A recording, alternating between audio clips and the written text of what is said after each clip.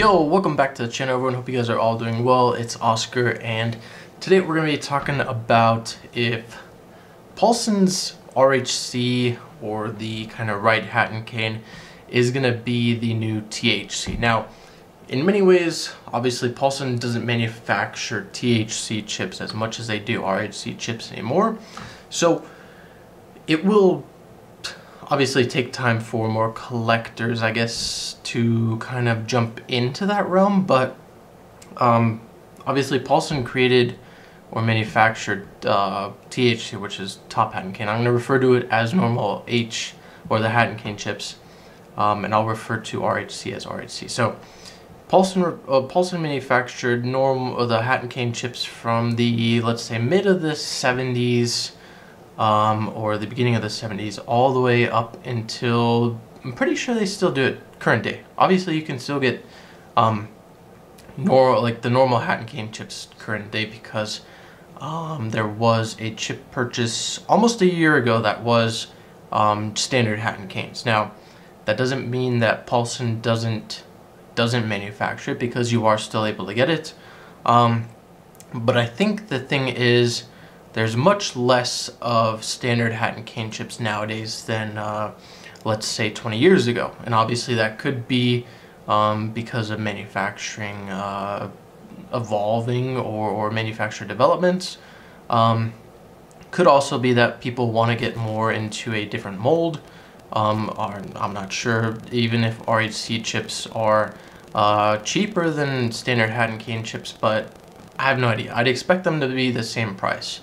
And the only difference, let's say if you were a casino, the only difference on the pricing would be the amount of edge spots you have, and that should only be the only difference, because edge spots, obviously it takes more time to manufacture a chip with, let's say, 8 different edge spots than a chip that is just a solid base color. So with that being said, I know there's a ton of different casinos that have closed that people have been kind of how would I say, they've been collecting the chips, and there's also a bunch of open casinos that people have been collecting chips with RHC. So like the Isle of Capri from Kansas City, I know myself, I have about 3 racks of the 5s.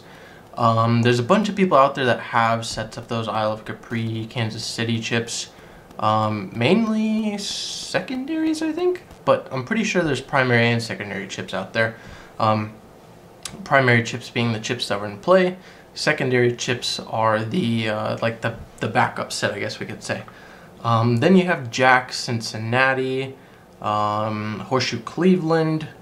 I think there's like 2 or 3 different Horseshoe casinos that closed that people have collected quite a few RHC chips from.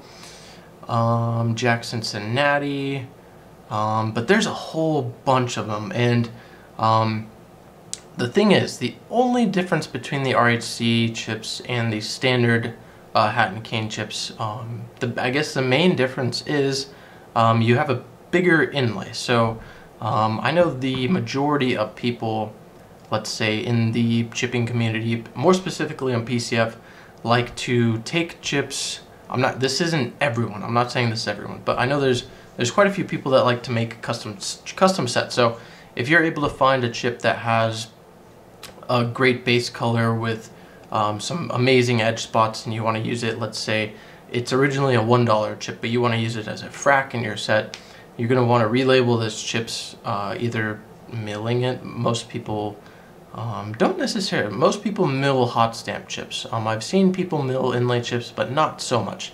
Usually with the inlay chips, you just relabel it, so you just take like an X-Acto knife, and you basically take the old laminated label off, and then you can get labels ordered where you can just slap those on. So I know there's plenty of people that do that with RHC chips, and like I said, there's a lot of people that really like to take chips and make them theirs, or if they don't have an option, they'll just go ahead and make their own. But like I said, the only, I guess the main difference I know is it has a larger inlay, plus most of the RHC chips nowadays aren't leaded. If I remember correctly, Paulson I talked about this in a video. I can link it up there if you guys want to go check it out. But Paulson stopped creating leaded chips, I think it was in 2006 or somewhere in that area.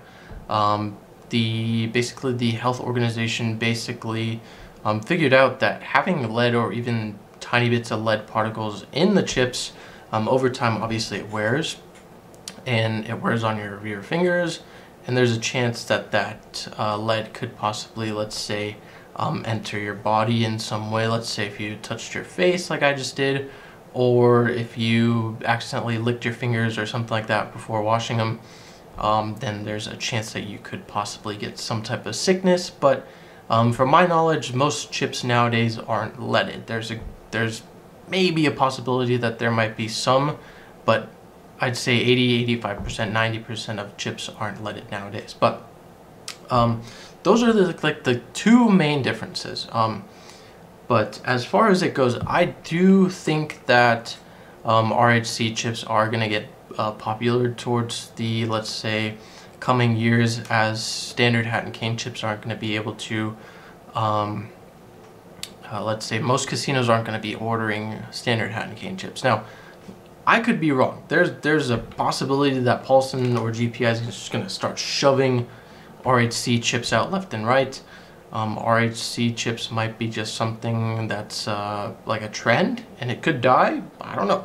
I know GPI and Paulson, they're going to keep the hat and cane no matter what type of chips they do, and they're going to keep going for a long time because, from my knowledge, the chips that they create aren't too expensive. As far as casinos can sell, let's say $5 and $25 chips, they're making money.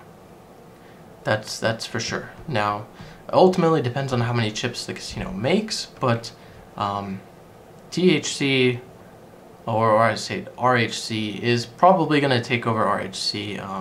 RHC is going to take over THC. Keep confusing myself, but it might take some time for people to get used to the RHC chips. I don't notice a difference. Obviously, let's say if you're in play, you're not going to notice a difference, or at least I don't. Maybe the only difference might be the weight, but like I said, most chips nowadays aren't leaded. They're all 10 gram. You're not going to find anything, let's say, heavier, or let's say like 12 grams like I know some TRKs are, but nothing is going to be up in that weight. But as a final thing, I think RHC will take over THC at some point. Is it going to be in the next maybe few months, near future? Maybe not, but like I said, it ultimately depends on what Paulson and GPI are gonna, if they're gonna keep creating the hat and cane chips, the standard ones with standard size inlays and crazy colors, or they're just gonna stick with RHC chips. So I just wanted to kind of talk about that. If you guys did enjoy, please drop a like. If you have any comments, put those down below. I know there's probably quite a few people into chips that might have some comments about this, so put those down below. If you're new here, please consider subscribing, and I will see you guys in the next one. Peace.